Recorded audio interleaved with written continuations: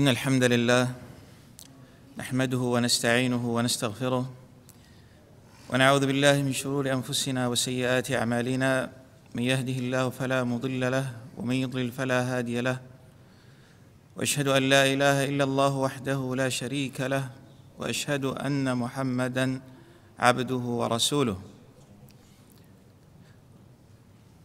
We praise Allah. All praise due to Him.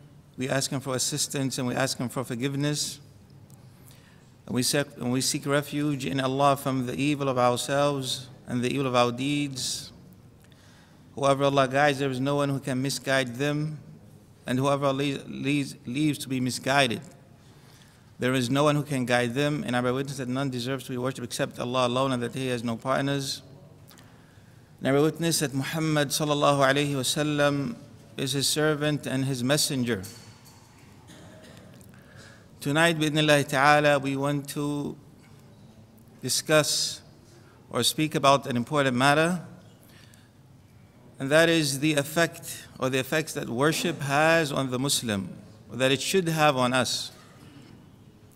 This is because many of us don't give that much importance to our worship and our relationship with Allah subhanahu wa ta'ala. And in many cases we find that we are far from worshiping Allah subhanahu wa ta'ala, maybe, or the best of us, of those who perform those things that are an obligation upon us. And even the obligations, in many cases, we do not perform them the way we should. And we look at the purpose why we were created, the purpose of the creation. Allah subhanahu wa ta'ala, He says, وَمَا خَلَقْتُ الْجِنَّ وَالْإِنسَ إِلَّا لِيَعْبُدُونَ. That I have not created mankind or man and jinn except to worship me. So the purpose of the creation, why Allah created us, is to worship Him and obey Him. So you would think that our focus would be more on worshiping Allah subhanahu wa ta'ala more than anything else, if we truly understood our purpose in this dunya, in this life. If we look at the first command in the Quran, we find that it was the command to worship Allah subhanahu wa ta'ala. And in these verses we find that Allah subhanahu wa ta'ala, He mentioned some of the reasons why He deserves to be worshipped. He says, يَا أَيُّهَا النَّاسُ اعْبُدُوا رَبَّكُمْ الَّذِي خَلَقَكُمْ وَالَّذِينَ مِنْ قَبْلِكُمْ لَعَلَّكُمْ تَتَّقُونَ. O people, worship your Lord who created you and those who came before you, لَعَلَّكُمْ تَتَّقُونَ, so that you may achieve taqwa. And then Allah subhanahu wa ta'ala, He mentioned some of His favors upon us,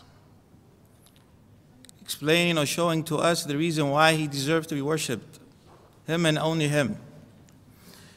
He says, الَّذِي جَعَلَ لَكُمُ الْأَرْضَ فِرَاشًا وَالسَّمَاءَ بِنَاءً وَأَنزَلَ مِنَ السَّمَاءِ مَاءً فَأَخْرَجَ بِهِ مِنَ الثَّمَرَاتِ رِزْقًا لَكُمْ. He says, الَّذِي, the one who has made the earth as a firasha, as a bed for you, and the sky as a ceiling for you, and He has sent down from the sky water from which fruits were sent as a provision for you.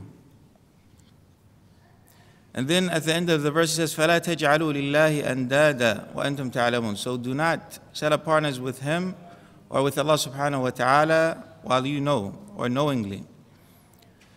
This is the first command in the Quran, and it is to worship Allah subhanahu wa ta'ala. اعْبُدُوا رَبَّكُمْ, the one who created you, الَّذِي خَلَقَكُمْ. And the first prohibition in the Quran as well is to not associate partners with Him, when He says, فَلَا تَجْعَلُوا لِلَّهِ أَنْدَادًا. And between the mentioning of this command and this prohibition, He mentions His bounties upon us, that He provided for us these things. So you would think that as Allah subhanahu wa ta'ala provides for us, we would worship Him more. However, we find that many of us do not think of this when we are given these bounties and favors, that they should encourage us or should remind us that we should worship Allah even more. What's even worse is that some people, when they are given these favors and bounties, they become even further away from worshiping Allah subhanahu wa ta'ala. And rather than obeying Him in regards to these bounties, we find them disobeying Allah subhanahu wa ta'ala. And if we were to look at the biographies of the scholars of Islam and the Sahaba radiallahu anhum before them, and before them the prophets of Allah subhanahu wa ta'ala and the Prophet Muhammad sallallahu alayhi wasallam, we will find the importance of worship in their lives and the effect that it had on them.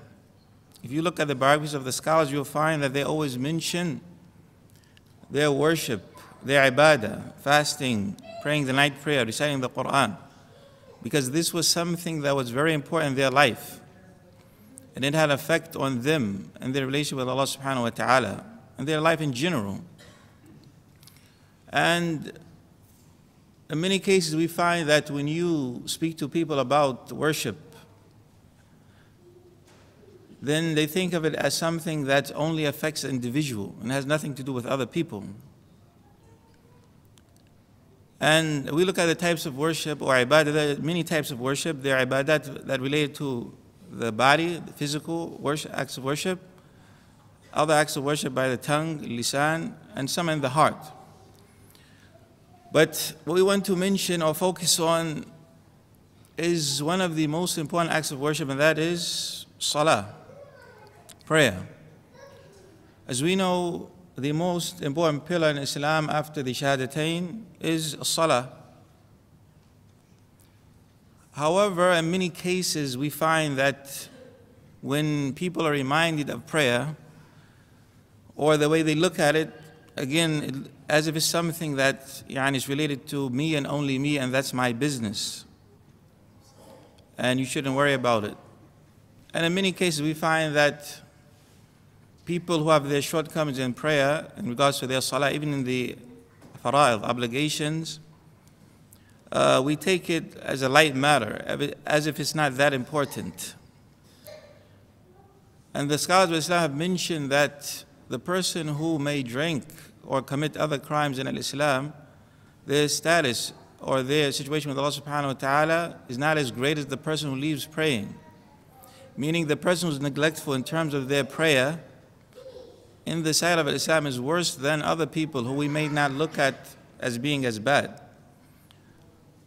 And this is something that it shouldn't be the case. So we look at the salah again, and the reason why I mentioned salah is because, as we mentioned, the salah is the first pillar after the shahadatain. And in many cases, when we think about prayer or acts of worship, we think of them in regards to their reward, the ajr, or that this thing is an obligation, so I'm going to perform the prayer, for example. I have to pray because it's an obligation. I have to pray because I want the reward from Allah subhanahu wa ta'ala, and so forth. And we don't think of the effect that it has on our lives or on us as individuals and then on the society. If we look in the Quran, Allah subhanahu wa ta'ala, He talks about the salah. He says, "Inna salata tanha anil fahsha'i wal munkar." He says that the prayer, salah, prohibits the person from fahsha, immorality, and munkar, sins in general. So the salah should prevent us from doing evil deeds, prevent us from sinning. It's not just something that we do, enter the masjid and leave, and life goes on as it was before the prayer. But rather, this salah should have an effect on us after the prayer. However, in many cases we don't find or we don't see this effect on us because there's something's missing. Whether it's our khushu', focus on our prayer. When we enter the salah and we leave the masjid, many of us don't even know what the imam recited, how many rakats we prayed. So we enter the salah and we leave without really focusing on the prayer itself, and therefore we don't see that effect on us. Even though this should be the effect, we should have this effect on us. The salah should prohibit us from doing wrong things, oppressing people, lying, cheating, stealing, to the end of it. So it's not just something that related to us as individuals only, but rather it should affect us also and related to other people, how we deal with them. And for this reason, we find that a man came to the Prophet ﷺ and he said that so-and-so, he prays the night prayer. However, in the morning he steals. So the Prophet ﷺ, he responded to that person and said, Satanhahu, it's going to prevent him, it will stop him. So the scholars of Islam mentioned that this person, even though he's praying night prayer, this is voluntary prayer. It seems like from the hadith that this wasn't an obligation even. But this person is even doing more than normal people. However, in the morning he was stealing. So the Prophet ﷺ, his response was that it will prevent him. And this means that the acts of worship, or the salah in particular here, it should have an effect on the person. We may not see it. You don't know the effect that the salah or the act of worship has on individuals, so not assume that it doesn't have an effect. Because as we said, we find people in many cases saying that this person prays or he does this and that. However, in addition to the fact that he's praying, he does other things, and I see him doing this or that to the end of it. So what's the benefit of praying? Or what's the benefit of being a person who prays and you're going to do this and that? And that's, of course, is wrong, because we don't know what the effect that it had on that person. Maybe that salah prevented him from other things to the end of it. But if we perform the prayer the way it should be performed, as you mentioned, then it has an effect. It should have an effect on us. Another hadith also, which is related to the salah, or another verse, is the saying of Allah subhanahu wa ta'ala, وَاسْتَعِينُوا بِالصَّبْرِ وَالصَّلَاةِ. So Allah subhanahu wa ta'ala, He tells us, or He commands us in this verse to seek help through patience and prayer. And the scholars, when they explain this verse, they mention that the prayer and patience helps a person, gives them patience, facing the trials, tribulations, challenges that we have in life.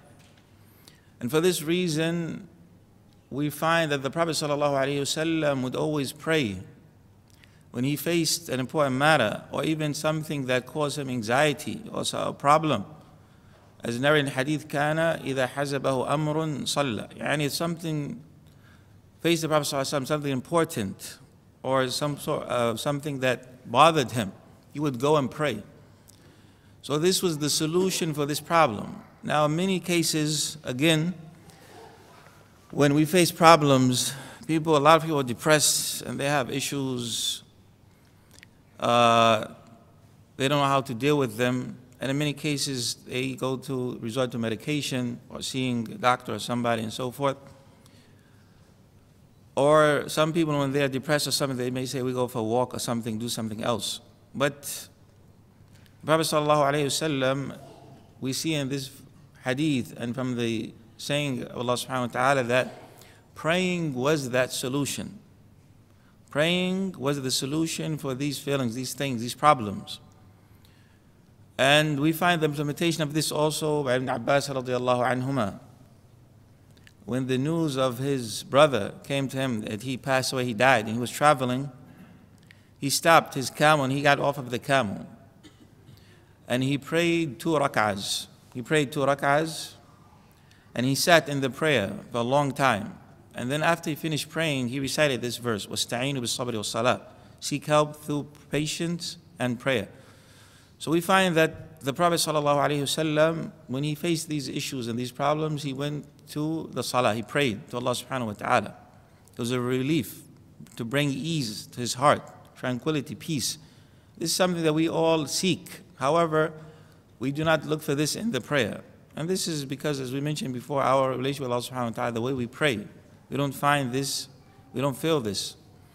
So it's upon us to try to change the way we look at the salah and we pray when we enter the masjid. Why are we praying?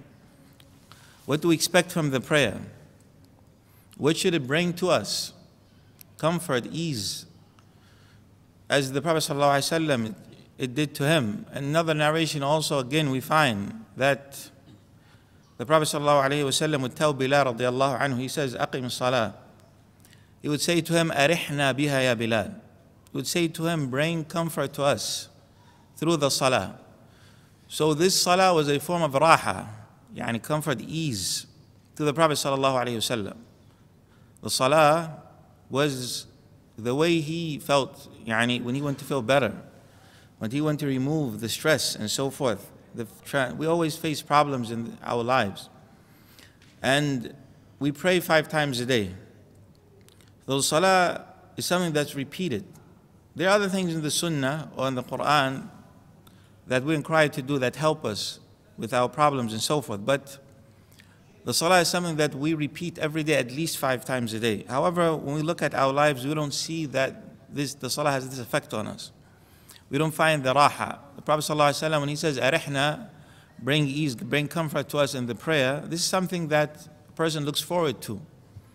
In many cases, when we hear the iqama or we hear the adhan even, we find that people, it's as if it's a problem, or they are worried, I have to go pray now. It's like a burden on them. And this shouldn't be the case. Rather, a person should be happy. When you hear about something that you like and is pleasing to you, you look forward to it. But in our case, in our situation, that's not really the case. But that was the case of the Prophet ﷺ. As we see in this narration, he says, arihna biha ya Bilal.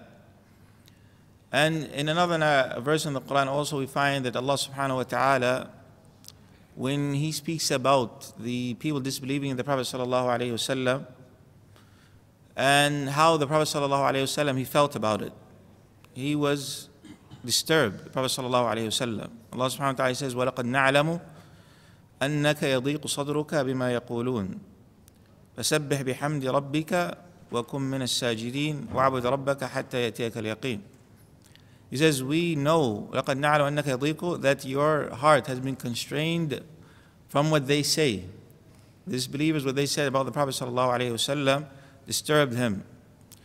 So Allah subhanahu wa ta'ala, what does he tell him? He says, فَسَبِّحْ بِرَحْمْدِ رَبِّكَ, glorify your Lord or with praise. And he says what? وَكُن مِّنَ السَّاجِدِينَ, be from those people who prostrate. Meaning, pray to Allah subhanahu wa ta'ala. So Allah subhanahu wa ta'ala, he commands the Prophet sallallahu alaihi wasallam, and he tells him how to deal with this thing that he's feeling. What he's feeling from the disbelievers when they attacked him and they disbelieved in him and his message. He says to him what? To prostrate. فَكُن مِّنَ السَّاجِدِينَ. So we find in these different narrations, verses of the Quran, and from the examples of the Sahaba radiallahu anhum of this matter. Also in the Battle of Badr, the Sahabi narrates that the Prophet sallallahu alaihi wasallam, when everyone was asleep, they were sleeping, he said the Prophet sallallahu alaihi wasallam was up praying to Allah subhanahu wa ta'ala. So we find that the prayer, the salah in the life of the Prophet sallallahu alaihi wasallam, and we find in the Quran as well, was the solution for the problems that the Prophet sallallahu alaihi wasallam he faced, and this was a practice that he had. And this should be the case with us, or we should try at least to change the way we look at the salah. And it shouldn't be something that we just do, like it's like sports or it's exercise or something. As many cases we run into the masjid and we leave the masjid and we don't really know what happened aslan in the first place. We don't focus on the prayer. The prayer is a relationship with you and Allah subhanahu wa ta'ala. It includes in the prayer the dua. Supplication is one of the most important things, the solution for many problems. In the prayer, we supplicate to Allah subhanahu wa ta'ala, and we are encouraged to supplicate to Him, especially when we are prostrating. Prophet sallallahu alayhi wa sallam, he says, أقرب ما يكون العبد من ربه وهو ساجد فأكثر فيه من الدعاء. يعني the close place that the servant is to Allah subhanahu wa ta'ala is when he's in prostration. So you should make a lot of dua. So we find that again, a dua which is something recommended in the prayer is one of the best places to make dua. So when we pray, we should think differently about the prayer, the salah, and our relationship with Allah subhanahu wa ta'ala, generally speaking, and worship, salah in particular, and worship in general, because this is the solution for many of our problems, and it should have an effect, positive effect on us and our lives. Not just as, we shouldn't look at it as just prayer, as act of worship, it's my business, don't worry about it. And we look at other people as if it doesn't affect them and the society. Rather, it does affect them, because the society is made up of individuals. If they are righteous, then that would have an impact on the society as a whole. And if they are not, then the same. So it's upon us to change our view, the way we look at the prayer, and we should try to focus on the salah when we pray and think about what we are praying, while we are praying. And there are many things that help us to help us to improve our relation with Allah subhanahu wa ta'ala when we pray. And that's something that we should look into as well. When we pray, when we come to the masjid, what are we thinking? What's on our mind? How should we come to the prayer? These things, all of these things, thinking about these things, the preparation, the mental preparation is very important. So when we pray, we will have, hopefully the prayer will have some effect on us more than it has now, and hopefully it will help us in our lives, facing our problems, tribulations, and so forth. And as we mentioned, the salah is just an example, but the ibadah in general is important. When we think about sadaqah, the same. We talk about fasting, the same. And that's each one of these acts of worship, and each one of them needs to be spoken about in details. But in general, we say that when you worship Allah subhanahu wa ta'ala, whatever the worship is, whatever the ibadah is, always think of the effect that it should have on you. It's not just, as we mentioned, na'am, it's rewardable, na'am, it's a cause for entering paradise and so forth, but it should have an effect on us and our relationship with Allah subhanahu wa ta'ala, our relationship with other people and the society in general. And this is, so we should think differently about the ibadah in general and salah in particular. Inshallah ta'ala, we'll stop here. Bi'idhnillahi ta'ala, subhanakallahumma hamdika, ashhadu an la ilaha illa anta, astaghfiruka wa atubu ilayk. If there is anything that's not clear, that needs clarification, or any questions that are related to the topic, inshallah, you can ask. Bi'idhnillahi ta'ala. Jazakumullahu khairan. So he's asking about the khushu'. طبعا of course this tonight we wanted to really think about when we pray, how should it affect us. Of course part of that is having the khushu' in the salah. And if you, of course, as we mentioned, when you come to the salah, knowing anything about the preparation of the prayer, we make wudu, pray ourselves that we're getting ready to pray, stand in front of Allah subhanahu wa ta'ala, and realizing that we are actually standing in front of Allah subhanahu wa ta'ala helps us to focus on the prayer. If you are standing in front of a king or someone important, you would focus on that person. In many cases, we come to the salah, we just stand, we pray, and we finish the prayer, as I mentioned, and we don't really know what we recited even. Forget about the imam. If we are praying ourselves, we don't know what we said in the prayer. So, and of course, when we pray, also trying to focus on the meaning of what we're saying is important also. If a person understands the Arabic language, then it helps for sure. And even if they don't, at least we should study the tafsir of Al-Fatiha, the opening chapter of the Quran. Because Al-Fatiha, we look at books of tafsir, alhamdulillah, there are books in English, there are many meanings in every verse of Al-Fatiha. So while you are praying, or even if the imam is reciting, if you are thinking of some of these meanings of Al-Fatiha, then that's the focus in the prayer. Because if you don't focus on what you are doing, your mind is going to be somewhere else. And that takes away from the prayer itself. Many verses in the Quran. If we look at, for example, when we recite إِيَّاكَ نَعْبُدُ وَإِيَّاكَ نَسْتَعِينُ إِيَّاكَ نَعْبُدُ وَإِيَّاكَ نَسْتَعِينُ, that we worship you only and we seek your help, or only we seek your help, and assistance. If we think about everything that we do in this life, we need help from Allah subhanahu wa ta'ala. That's why Allah mentioned isti'ana, seeking His help and assistance, even though it's part of the worship that إِيَّاكَ نَعْبُدُ. Isti'ana is ibadah, form of ibadah. Okay, but Allah subhanahu wa ta'ala mentioned ibadah or isti'ana because in every act of worship we need Allah's help and support. This meaning in itself, if we think about it really in our lives and so forth, and everything that we do, and we rely on Allah subhanahu wa ta'ala, it will change the way we look at many things in life. And if you just realize that if Allah subhanahu wa ta'ala supports you and helps you, you can achieve anything, whether it's difficult or not, and you have this belief and it's clear in your heart, then that changes the way you think of many things. And every verse in itself has a lot of meanings that if we were to think about them while we are praying, then that would help us in our khushu' Allah subhanahu wa ta'ala. And of course, abstaining from sins and other things, that takes away also from the salah and our focus on the salah and so forth. But the khushu' is very important in the salah because that helps us achieve these meanings, inshallah ta'ala. Now, Naam, you said, does it soften your heart? And people who pray but they're still cruel? Naam, yeah. Naam, that's what we mentioned. The salah should prevent you, should change the person. Okay? But the thing is that we said that if the person is not praying the way they should be praying, then it may not have the effect on them. Okay? Because we pray 5 times a day. 5 times a day we must pray, at least. So imagine throughout the day you are praying, you realize you're in front of Allah subhanahu wa ta'ala. After you pray, then that should have an effect on you, right? So you shouldn't just go back to oppressing people or whatever the case may be. But if you realize, then it should have an effect on you. But if you pray and you enter the masjid and you leave the masjid and you don't think about this, then obviously it's not going to have an effect on you. Another thing is that we mentioned about thinking about the salah and the reward. The Prophet ﷺ tells us that from one salah to the following salah is a mukaffirat. Allah forgives our sins, except for the major sins. So we think about this, realize that hopefully, inshallah, when I pray, Allah is going to forgive me my sins based on this hadith. That should encourage us to stay away from sins, generally speaking. Because if people go to Hajj, for example, and they know the reward from Hajj, if they have a perfect Hajj, mabrur, accepted, then Allah subhanahu wa ta'ala forgives their sins. So you find that people, when they come from Hajj, many people, they try to change their lives. This is mostly what happens, okay? Because they are conscious of this.